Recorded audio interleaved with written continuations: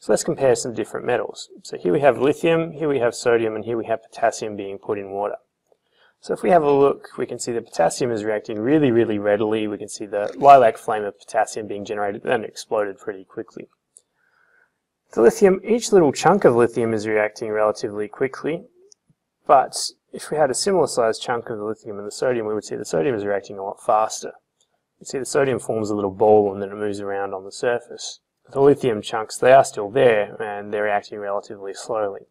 Part of the problem with this is the hydrogen generated makes a bit of a casing around the metal, so it doesn't contact the water as much, so it reduces the reduces the rate of reaction. But if we have a look, we can place these metals on an activity series. So we've got potassium, which was much more reactive over here than the sodium was. So the potassium is more reactive than the sodium, and then the lithium would be further down again. Now, sometimes you'll see lithium at the top of an activity series, and there's a very interesting reason for that. Now, we're not going to go into it, but lithium does lose its electron relatively easily, particularly when we're looking at things like batteries, and that's why lithium is often found in batteries. But at the moment, we're just looking at the reaction with water. So we can generate these metal reactivity series, and we can see that as the metals become less and less reactive, what they react with changes. So potassium, sodium, lithium, they were reacting with water quite readily at room temperature there. With calcium will do this as well. But something like magnesium, if you put it in water, it will react with water. It's just very, very, very slow, and you won't see the large amounts of bubbles being produced. And it will take a very long time for the magnesium to dissolve in the water. But all of these metals will react with acids. Acids are quite reactive, so all of these metals here will react with acids.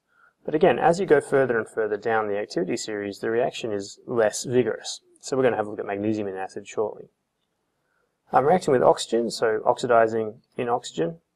So again, all of these things will react. Potassium, when you take it out it's kept in oil because it's so reactive. As soon as you cut it, it starts reacting with oxygen in the air and producing an oxide layer. So it's very, very quick. Whereas something like silver oxide layers form over, it can be years, decades. This is why silver needs to be polished over time. But its reaction with oxygen is very, very slow. Then you have something like gold and platinum. They're both very unreactive metals. They don't react with much. So that's an activity series. So let's have a look at magnesium in acids. So this acid is hydrochloric acid. This one is of a higher concentration than the one on this side. We see as it's reacting, it's producing bubbles, and those bubbles are hydrogen gas. And we're also getting a salt being produced, but that dissolves into solution, so we can't see it. So this one has finished because the acid is of a higher concentration. This one is taking a bit longer for it to go. So let's write the reaction. So a metal in an acid produces a salt and hydrogen gas. So we have magnesium. Our acid is hydrochloric acid. Okay, so we need to make hydrogen gas over here, and our salt is going to be the metal ion and the negative ion from the acid. So in this case, it's a chloride ion. So it's going to be MgCl. Now, magnesium forms a 2+ ion, chlorine forms a -1 ion, so we need 2 of the chloride ions to balance out the charge of the magnesium ion. And we've also got 2 hydrogens over here, so to balance it, 2 hydrogens, 2 hydrogens, 2 chlorines, 2 chlorines, and 1 magnesium, 1 magnesium. So magnesium is fairly reactive, so it will react with acid to produce a salt and hydrogen. But less reactive metals won't react, or they'll react slower, and indeed things like gold won't react at all.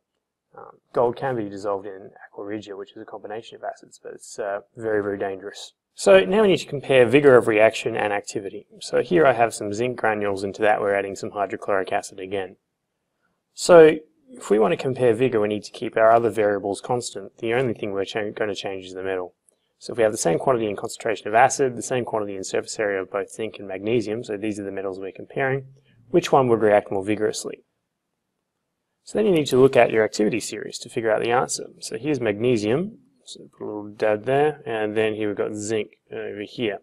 So we're comparing magnesium and zinc. Magnesium is more active, so therefore we would see a much more vigorous reaction from the magnesium than we would from the zinc. Now, in the case of the videos we've just seen, we can see it's a very vigorous reaction. We're getting a lot of hydrogen gas being produced.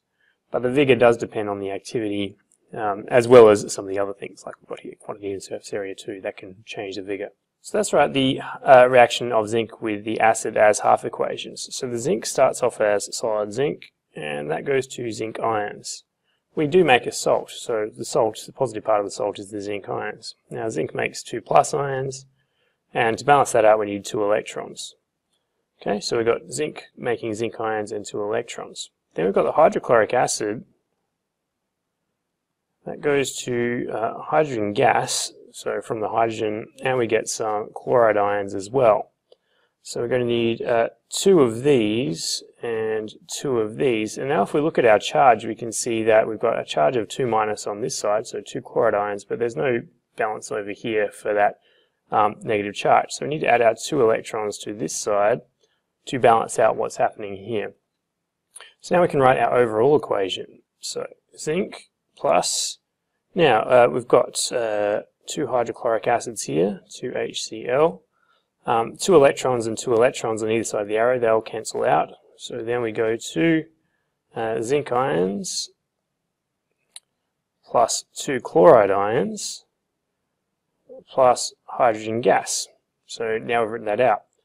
Now we could write that the zinc ions and the chloride ions as zinc chloride, which is the salt, plus H2. And we can put our states in as well. So we have solid zinc, hydrochloric acid is dissolved in water, so that's aqueous. If we go down here, the zinc chloride dissolves in water as well, so that should be aqueous, and hydrogen gas is a gas. So we can write the reaction of the acid with the metal as half equations and then add it together like we would any other redox reaction.